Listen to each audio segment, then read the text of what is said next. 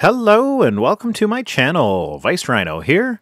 For Easter I thought I'd do something similar to what I did for Christmas and read the Easter story from the Bible and give my perspective on it. I'm going to start by addressing some of the problems that came up on my Christmas video. First, I'm going to just make it clear right here. I am not a biblical scholar, not by any stretch of the imagination. I will probably make mistakes that are based on the fact that I don't have a complete understanding of the original language that the books were written in, nor do I know much about the culture at the time. That being said, I believe, though I know this is not a universal opinion among Christians, that if an all-powerful God wanted to get a message across to us in the form of a book, he would be able to do it in a way that would not depend entirely on my understanding a certain language or being completely knowledgeable about customs of a time. It should be universal, simple, and plain. So in my opinion, if you need to understand an ancient language to get God's message right, then God is a shit messenger. So now, here's how I'm planning on doing this. I'm going to read the books in the order that it is mostly agreed upon that they were written, so I'm going to start with Mark, then on to Luke, Matthew, and finally John. It's a long story, so I'm going to break it into 5 chunks. I'm going to start with the Last Supper, then move on to Gethsemane, the trial, the crucifixion, and the resurrection. Hopefully I'll be able to get through all of them in the next couple weeks, but if not, there is always next Easter to finish it. So enough with the mumbo-jumbo, let's get on to the Bible.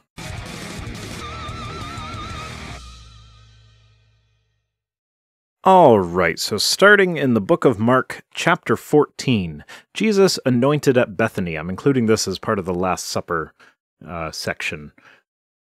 Now the Passover and the Feast of Unleavened Bread were only 2 days away, and the chief priests and teachers of the law were looking for some sly way to arrest Jesus and kill him, but not during the feast, they said, or the people will riot. While he was in Bethany, reclining at a table in the home of a man known as Simon the leper, a woman came with an alabaster jar of very expensive perfume made of pure nard. She broke the jar and poured perfume on his head.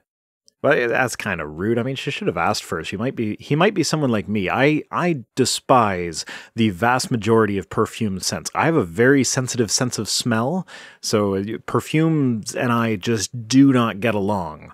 So, if Jesus is like me, then that's, I wouldn't be happy about that if somebody just broke an entire jar of perfume over me. It's like, now I gotta go, take like 15 showers to get that off. And then, this is back in the year 33 or whatever. I don't think they had indoor plumbing quite as easily, so the idea of washing off the perfume, although then again, because they didn't have indoor plumbing, maybe they just used the perfume instead of washing. So, yeah, there might be something to be said for that.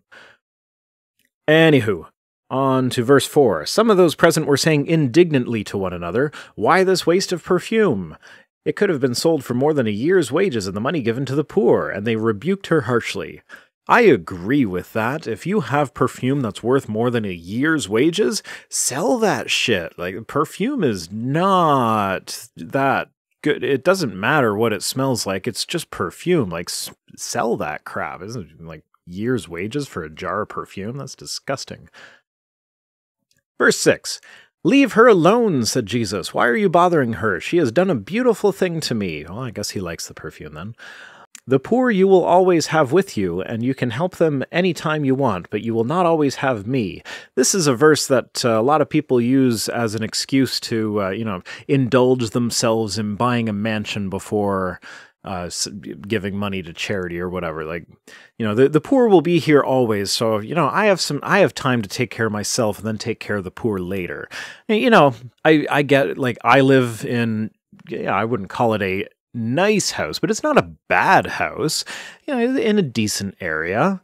I make a decent amount of money, and I probably could give, if we lived a lot more frugally and didn't have anywhere near the amount of creature comforts that we do, we could give a lot more money to the poor.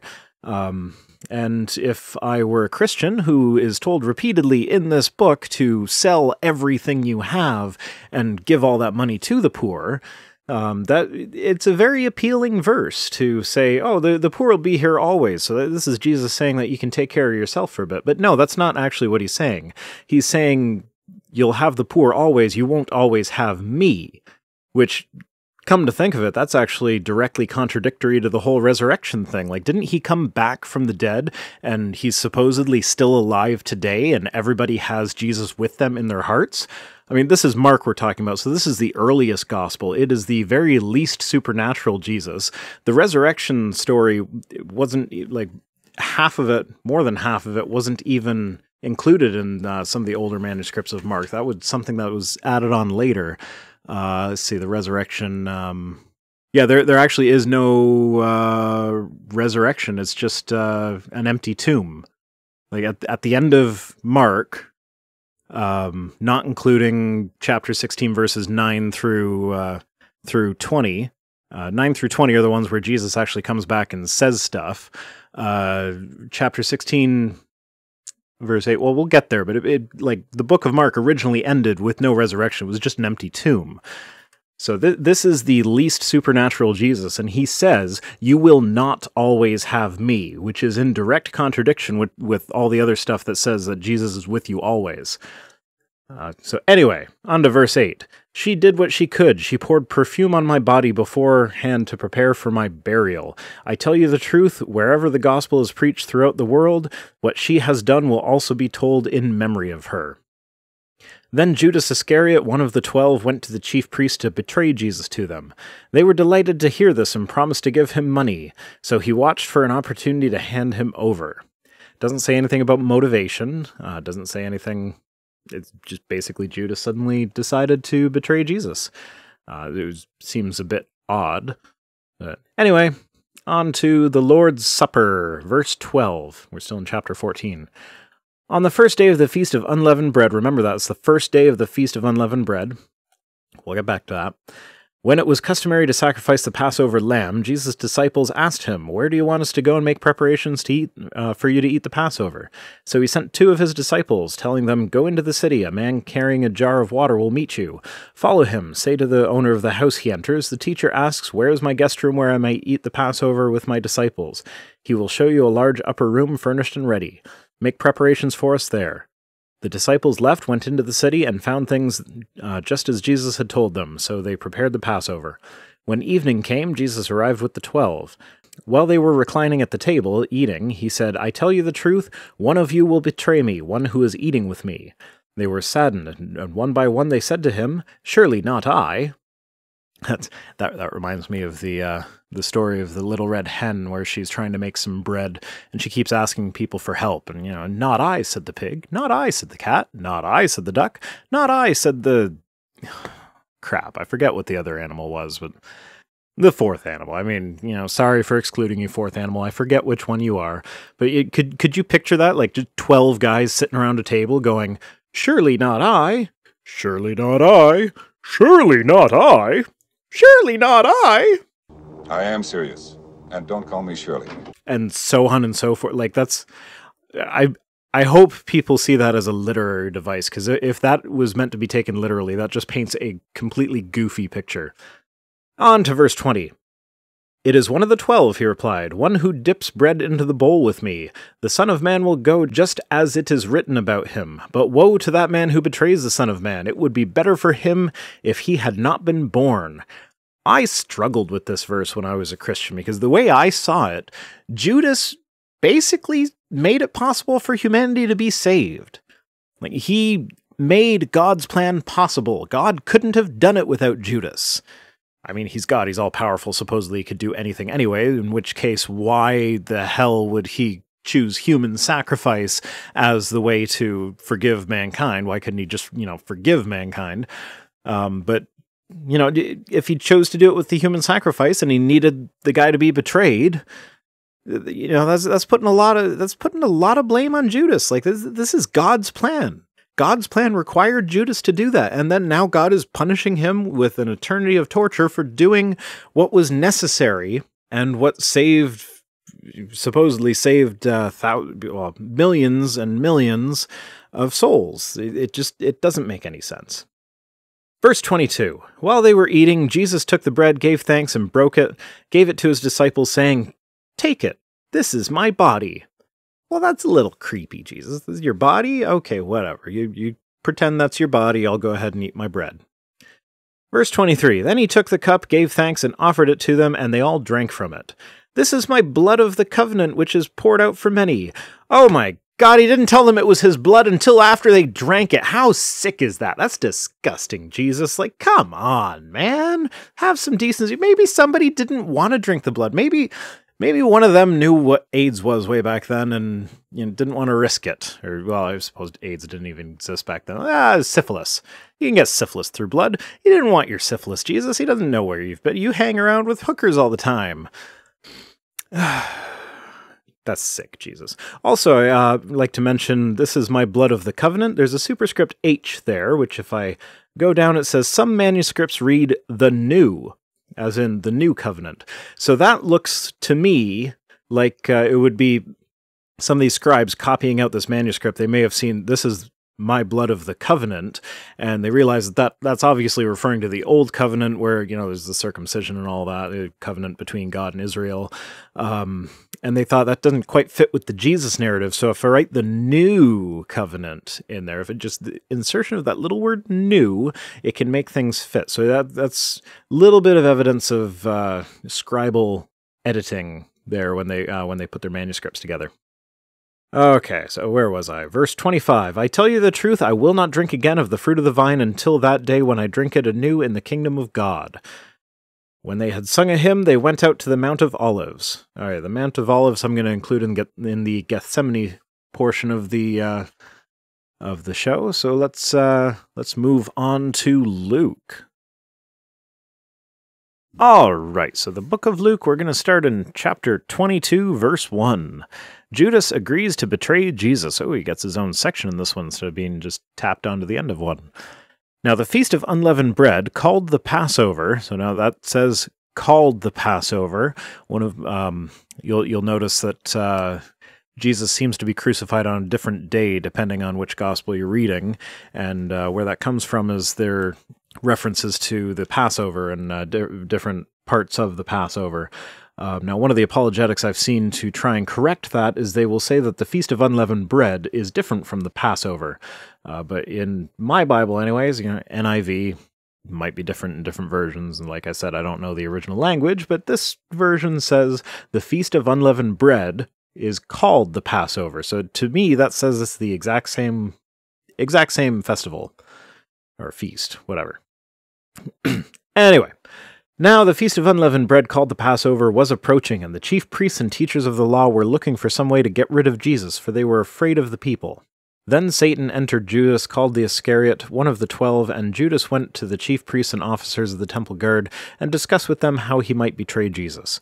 They were delighted and agreed to give him money. He consented and watched for an opportunity to hand Jesus over to them when no crowd was present. So you'll notice here that that's almost word for word a copy of what it said in Mark, which is one of the reasons why they think Mark was written first, is because all the other ones plagiarize Mark to death. It's ridiculous.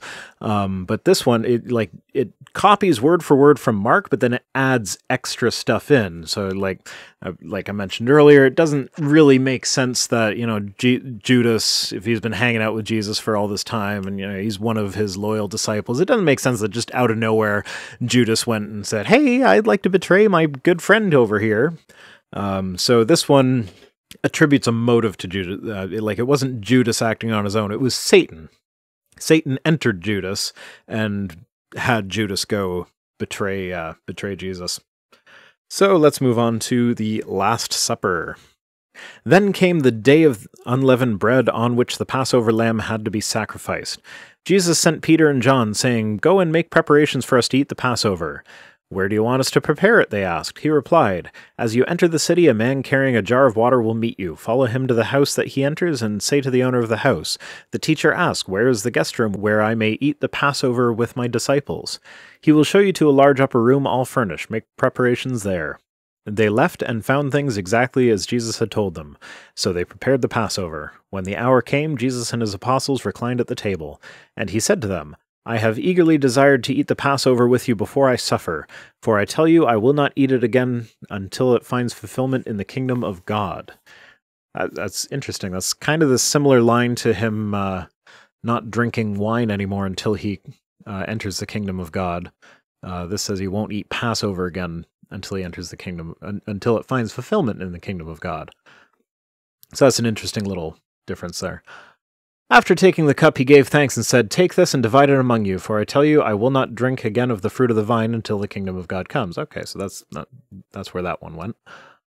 And he took the bread, gave thanks, and broke it, and gave it to them, saying, "This is my body given for you. Do this in remembrance of me." So this is the first one where he actually says to do something. So this is my hypothetical here. I'm looking at this and I'm seeing, the four Gospels were probably written by competing churches at the time, competing denominations of Christianity at the time, and it seems like they all agreed that Mark was pretty much the truth, but it was too basic, so they had to add their own little flourishes in.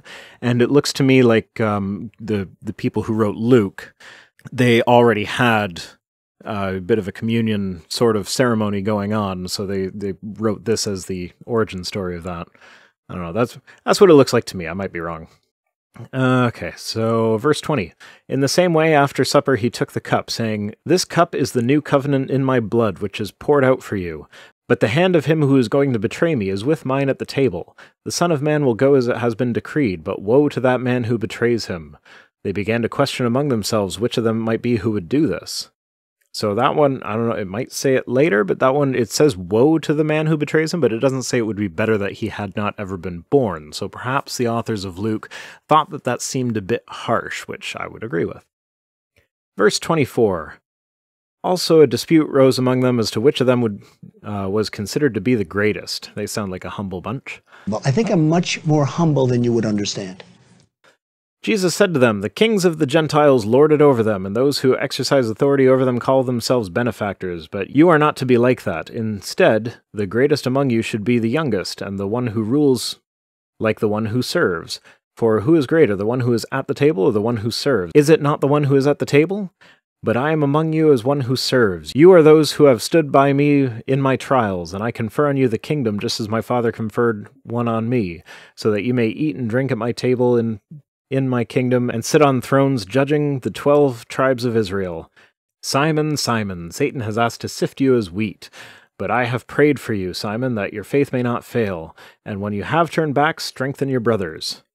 Okay, the whole thing about servers at the table, I guess that's just him saying that the person who sits at the table is considered greater, but he, being God, is in a position of servitude, even though he's sitting at the table. He's not serving that. He might be, the first one to get the bread and pass it around to them, but it doesn't look like he's actually in a serving position. But he's saying that he's serving at the table. He's not sitting at the table. He made it quite clear that he was reclining at it.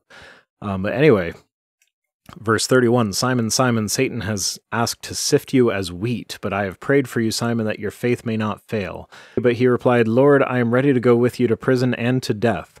34, Jesus answered, "I tell you, Peter, before the rooster crows today, you will deny 3 times that you know me." Yeah, so that's his prediction that Peter's going to deny Jesus later on in the Gospels there, but it specifically says that Satan has asked to sift him as wheat.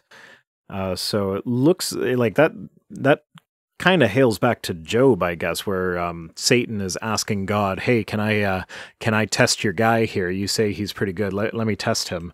And with Jesus has prayed for him. So prayer is when you're supposed to be talking to God, but Jesus is God.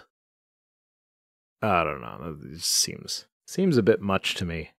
But yeah, you'll deny him 3 times. Okay. So 35, Jesus asked them, "When I sent you without purse, bag, or sandals, did you lack anything?"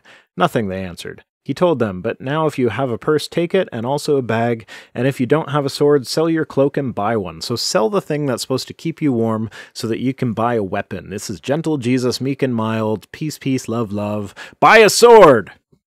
So, yeah, for all the people saying Jesus wouldn't approve of the Second Amendment and the guns, no, Jesus, depending on which version of Jesus you're looking at, he absolutely would have approved of all his followers being armed.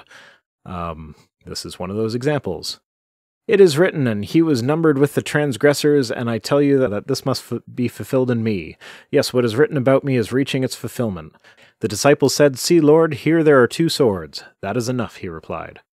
That actually sounds more like he doesn't want all his disciples to be armed, but that there was something specific that he had in mind, and having 2 swords would be enough for that. I don't get that. Like, maybe there's something in Luke that gets skipped over in church often that I don't remember when I read it myself last. But I can't think of anything that he tells them to do where they need swords for. Like, I don't know. I don't get that verse. That just doesn't make it. It just out of nowhere he tells them to buy swords, and then it just never comes up again. It's weird. Anywho, the next segment is the Mount of Olives, so let's move on to Matthew's version of the Last Supper. All right, so on to the book of Matthew. This one starts at 26. It's got a couple extra sections, and it's in a little bit of a different order than the other ones. But let's take a look. So 26, verse 1. When Jesus had finished saying all these things, he said to his disciples, As you know, the Passover is 2 days away, and the Son of Man will be handed over to be crucified. Then the chief priests and the elders of the people assembled in the place of the high priest, whose name was Caiaphas, and they plotted to arrest Jesus in some sly way and kill him, but not during the feast, they said, or there may be a riot among the people.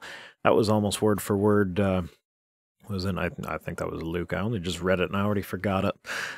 Okay, so through the magic of editing, I managed to go look that up. It was actually in Mark. That was closer to Mark than to Luke.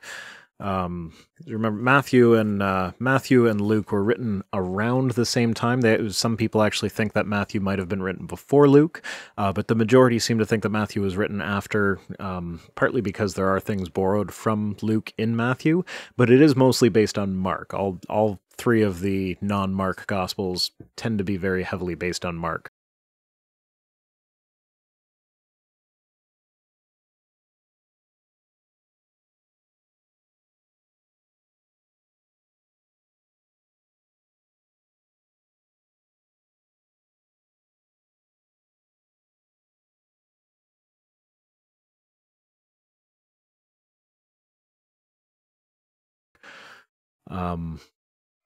So that was almost word for word right out of Mark, just a slightly different section. Jesus anointed at Bethany.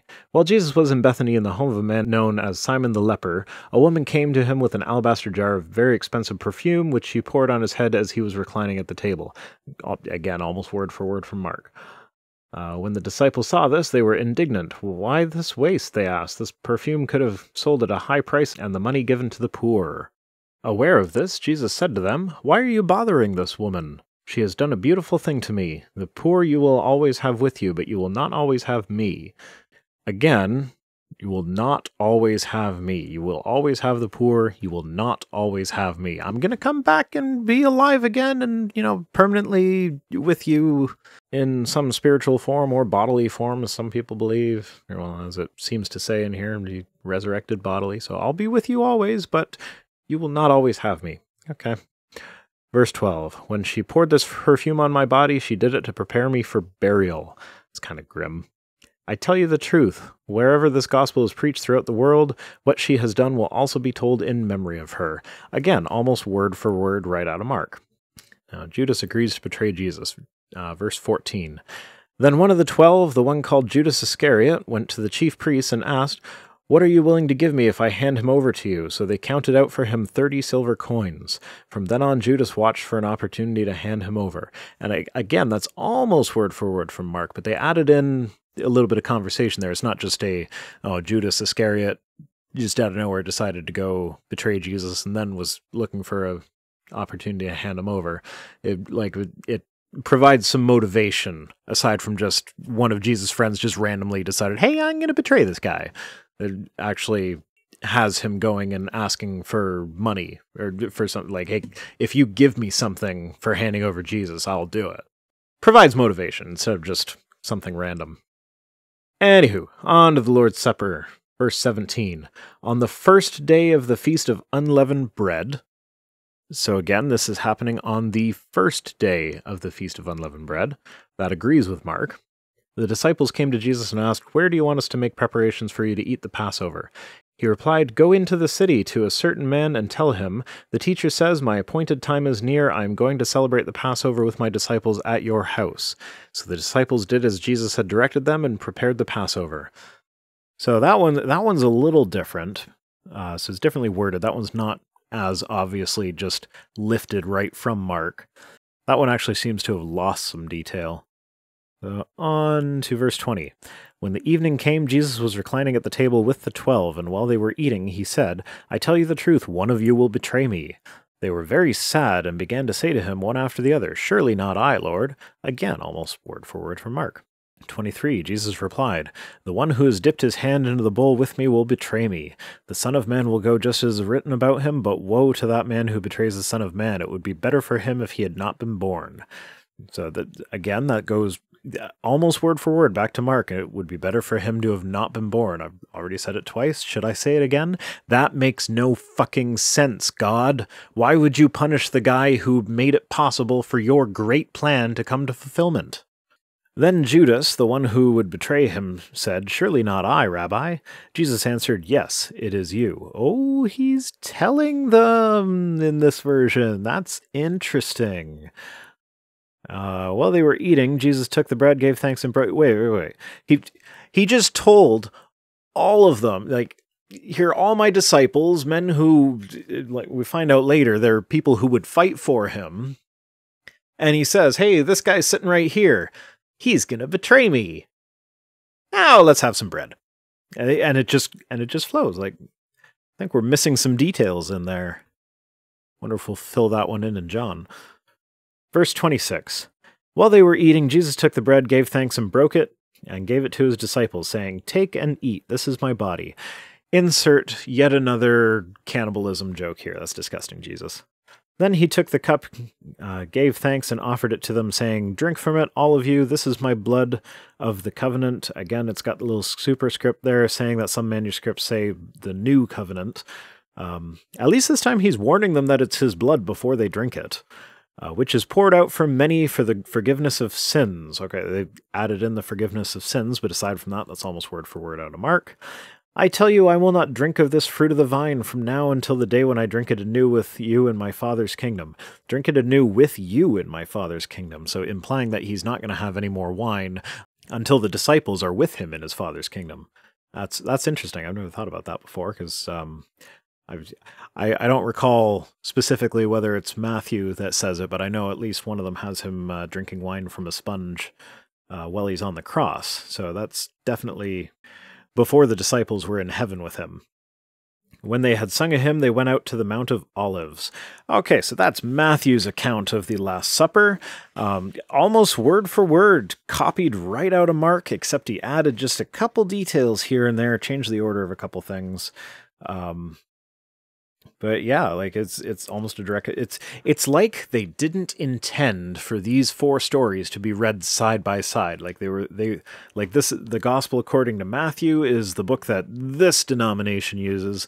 The Gospel according to Luke is the book that this denomination uses. And it seems to me like if they ever read them side by side, they say, "Oh, like those people following the Gospel of Luke, they're heretical. Don't follow them. Follow us. We've got the true Gospel, the Gospel of Matthew." But anyway, on to John. Addendum. I just noticed, I know I said we were going on to John, but I just realized that the Jesus predicts Peter's denial, which we've covered at the Last Supper in the other ones, is after they've gone to the Mount of Olives here. So I'm just going to read that bit since we've already done it in one of the other books.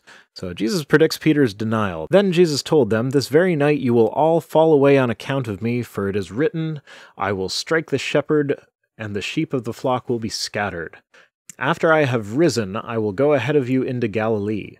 Peter replied, 'Even if all fall away on account of you, I never will.' 'I tell you the truth,' Jesus answered, 'this very night before the rooster crows, you will disown me 3 times. But Peter declared, 'Even if I have to die with you, I will never disown you.' And all the other disciples said the same." Now, note there, "this very night before the rooster crows, you will disown me 3 times. So this is the first day of the Feast of Unleavened Bread. and they're having supper, and then they go out to the Mount of Olives, and he says, "This very night you will disown me." So this is all happening on the same day, the first day of the Feast of Unleavened Bread. All right, on to the book of John.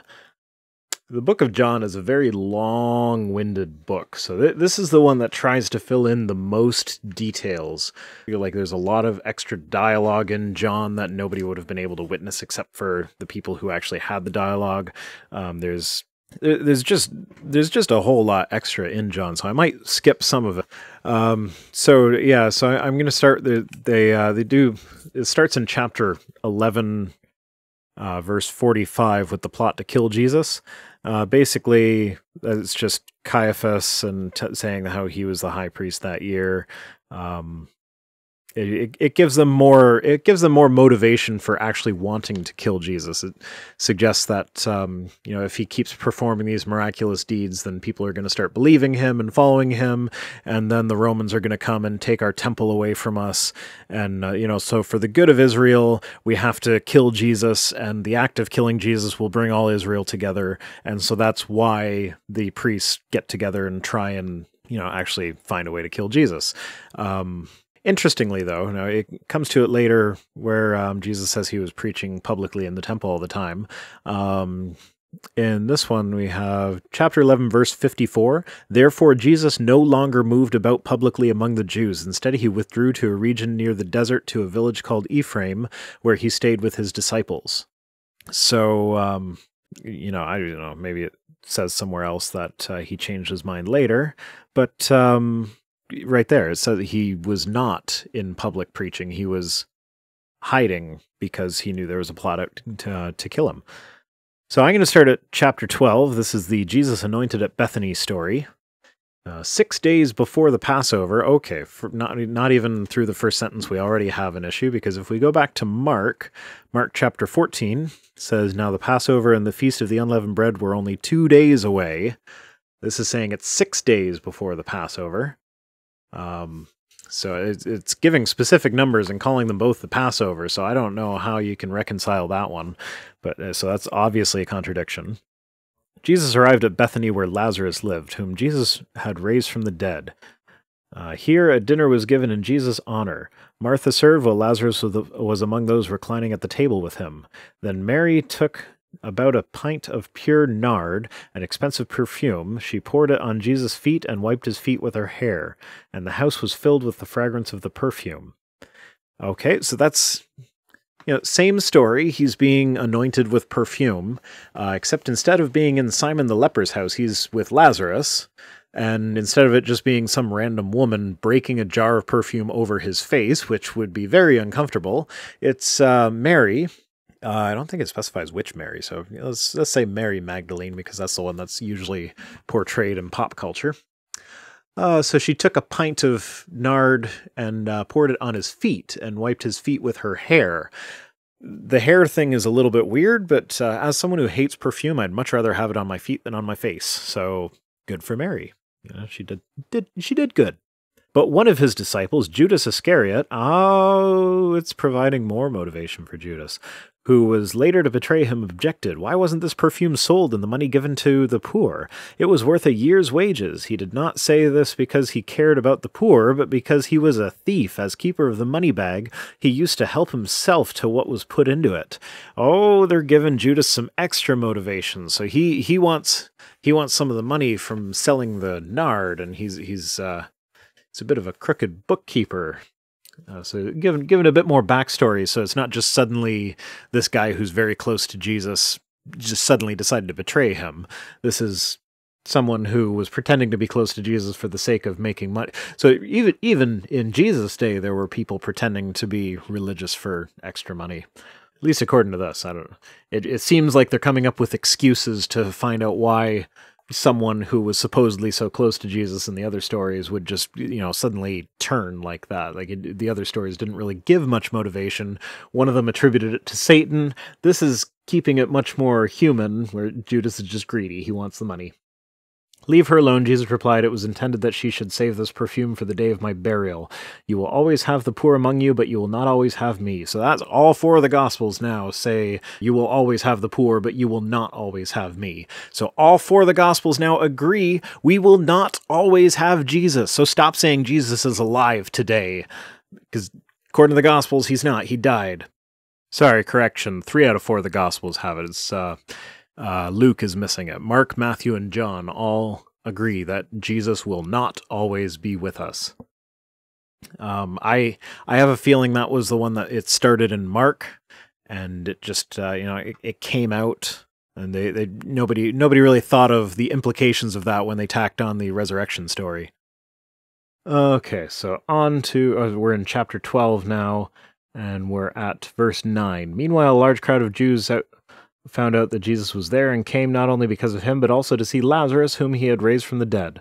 So the chief priests made plans to kill Lazarus as well, for on account of him, many of the Jews were going over to Jesus and putting their faith in him." Next comes triumphal entry. He pops in riding on a donkey's colt. I'm skipping the next little bit. Is Jesus predicts his death. He just basically says, I'm gonna die," but he does it in a long, flowery, poetic way. The Jews continue their unbelief. Gonna skip that. Jesus washes his disciples' feet. There's some bits in here that are similar to some of the other bits in the other stories. So I'll read some of this one. "It was just before the Passover feast." This is when we are now, just before. It doesn't say how many days. "Time had come for him to leave the world, go to the Father." Okay, so this is chapter 13, verse 2. "The evening meal was being served, and the devil had already prompted Judas Iscariot, son of Simon, to betray Jesus. Jesus knew that the Father put all things under his power, and that he had come from God and was returning to God. So he got up from the meal, took off his outer clothing, and wrapped a towel around his waist." So, again, even though this is the book that had the most understandable human motives for Judas to be wanting to, or for at least not being loyal to Jesus. Like he's been established earlier as a greedy character. He just wants money. Screw the perfume. I want the money so I can buy shit for me. And so, but it still feels the need to have the devil prompt him to betray Jesus. It can't fathom, even with his established shoddy character, that he would want to betray Jesus on his own. Okay, so I'm going to skip most of the feet washing stuff, but I like verse 10 here because he's just offered to wash Simon Peter's feet, and Simon Peter said, "Not just my feet, but my hands and my head as well." And verse 10, "Jesus answered, 'A person who has had a bath needs only to wash his feet. His whole body is clean. And you are clean, though not every one of you.'" I find that interesting. Every time Jesus gives hygienic advice in the Bible, he is wrong, like dead wrong. Like with the Pharisees, he told them, I forget where this one is, but he tells them that you don't need to wash your dishes or your hands before you eat, because what goes into your mouth, that's not going to hurt you. It's what comes out of your mouth that hurts you. The stuff going in doesn't hurt you. So clearly Jesus believed that the cause of disease was curses and such. So if you were profaning God or something, or like you're saying things that God didn't approve of, then you would end up with curses, and that's what would cause your disease. And right here he's saying all you have to do is wash your feet. The rest of your body is clean if you just wash your feet. I don't agree with that. Like, if you had Chili's for lunch and then Taco Bell for dinner, the next day you definitely need to wash more than just your feet. Just saying. I think you can draw your own conclusions from that one. I just found that one interesting. On to Jesus predicts his betrayal, verse 18. "I'm not referring to all of you. I know those I have chosen, but this is to fulfill the scripture. He who shares my bread has lifted up his heel against me. I am telling you now before it happens, so that when it does happen, you will believe that I am he. I tell you the truth, whoever accepts anyone I send accepts me, and whoever accepts me accepts the one who sent me." So that's just setting this up. Again, this book was written decades after, if these events actually happened, it was written decades after these events. So this person, and clear, the earlier book had none of these details. So clearly this person who wrote this down, who said, I'm telling you now before it happens that when it does happen, you will believe that I am he. Like, clearly, like, we can't know that that's what Jesus said. This guy there was no witnesses that he could talk to see that Jesus actually said that. So this is one of those prophecies that people are like, oh yeah, it's a fulfilled prophecy. See, Jesus predicted his own death. No, this is the same as saying the witches in Harry Potter predicted that Harry Potter would be the chosen one. Like, of course they did. It was written, like, J.K. Rowling wrote it that way. Or even like, I predict that George Bush will win... is George Bush Jr., will win his election and sit for 2 terms. I predicted that before he was elected. Are you going to believe me if I say that? Like, probably not. Yeah. So that just doesn't make any sense to me. Verse 21. After he had said this, Jesus was troubled in spirit and testified, I tell you the truth, one of you is going to betray me. His disciples stared at one another at a loss to know which of them he meant. One of them, the disciple whom Jesus loved, was reclining next to him. Simon Peter motioned to this disciple and said, ask him which one of us he means. Leaning back against Jesus, he asked him, Lord, who is it? Jesus answered, it is the one to whom I will give this piece of bread when I have dipped it in the dish. That's a big extrapolation from the earlier versions. Then dipping the piece of bread, he gave it to Judas Iscariot, son of Simon. As soon as Judas took the bread, Satan entered into him. Did Satan have consent? I'm concerned that Judas is being raped by a devil. But yeah, again, it's attributing his actions to Satan. What you are about to do quickly, Jesus told him, but no one at the meal understood why Jesus said this to him. Really? How dumb do you guys have to be? He really just said, someone's going to betray me. It's the one who I give this piece of bread to. Then he gives the guy a piece of bread. The guy takes it and he says, what you're about to do quickly. And everybody's like, oh, what's going on here? Hey, it's fucking clear. What's wrong with you guys? Verse 29, since Judas was in charge of the money, some thought Jesus was telling him to buy what was needed for the feast, or to give something to the poor. These guys are idiots. Verse 30, as soon as Judas has taken the bread, he went out, and it was night. Well, that's abrupt. Judas predicts Peter's denial. Verse 31, when he was gone, Jesus said, now is the Son of Man glorified, and then God is glorified, and if God is glorified, we'll glorify the Son himself. Glorify, yeah, that's a lot of glorify. 33, my children, I will be with you only a little longer. You will look for me, and just as I told the Jews, so I will tell you now. Are they not Jews? Well, I guess they're not the Jews. Where I am going, you cannot come. A new command I give you, love one another as I have loved you, so you must love one another. Now, that's not a bad command. I mean, assuming he loved them well, and assuming that's not a sexual thing. That might be a sexual thing. I could see them, hanging around with 12 dudes all the time. Love everybody else as I have loved you. Chicka chicka. By this, all men will know that you are my disciples if you love one another. Bow chicka wow wow. Simon Peter asked him, Lord, where are you going? Jesus replied, where I am going you cannot follow now, but you will follow later. Meaning, I'm going to die, and you'll die later. Peter asked, Lord, why can't I follow you now? I will lay down my life for you. Then Jesus answered, will you really lay down your life for me? I tell you the truth, before the rooster crows, you will disown me 3 times. Okay, the next couple chapters of John are basically Jesus just, giving metaphors for his death, and the Spirit will be with you and stuff like that. And it gets to Gethsemane a little bit later, so I'm going to kind of leave it there. I just want to read this one section here. This is in chapter 15, verse 18, starting there. This section is called "The World Hates the Disciples." This is where the Christian persecution complex come from. One of the places.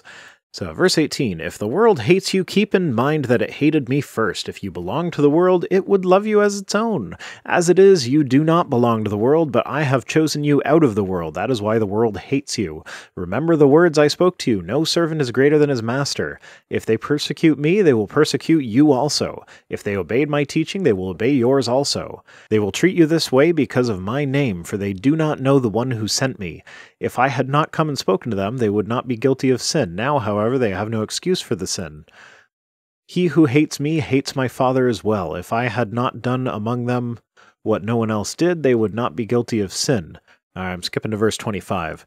But this is to fulfill what is written in their law. They hated me without reason. Superscript B, that's from Psalm 35:19. and 69:4. So that's...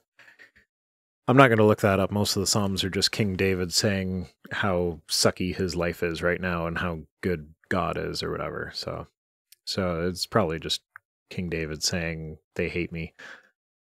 So that little section there is like that's persecution complex, plain and simple. That's why Americans have such a hard time. Christian Americans, sorry, I should specify that. That's why they have such a hard time with the fact that, you know, 3/4 of the nation identify as the same religion as them.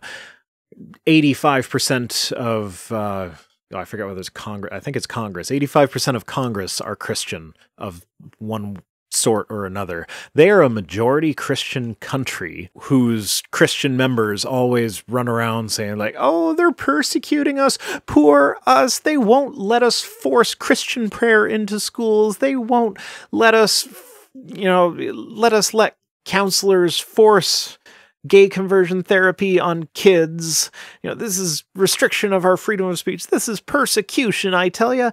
No, it's not. It's not persecution. Also, the forcing gay conversion therapy thing. Side note here, if you live in New York State, there is a bill in the New York Senate right now, S-121. It's in the New York Senate, and it would make it illegal to perform sexual orientation change therapy on patients under 18 years of age. So it would make it illegal to perform it on a minor. This is something that has gotten a lot of negative press recently from usually right-wing Christian evangelical nutjob websites. Sorry, you can be right-wing and not those other things, but these people do happen to be right-wing. So sorry if you're conservative and I'm lumping you in with them. I'm not meaning you guys. I'm meaning the ones who are taking it to the extreme. But yeah, so this bill has only gotten negative press from these guys.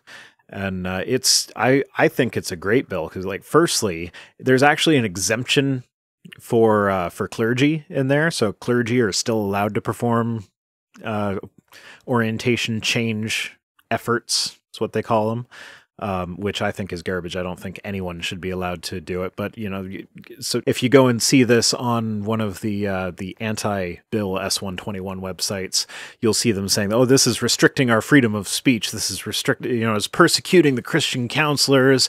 And it's like, yeah, but you can still take your kid to a clergy member to force them to change their orientation, which is ridiculous. But how can you possibly say that this is persecuting Christians when it has a specific exemption for clergy?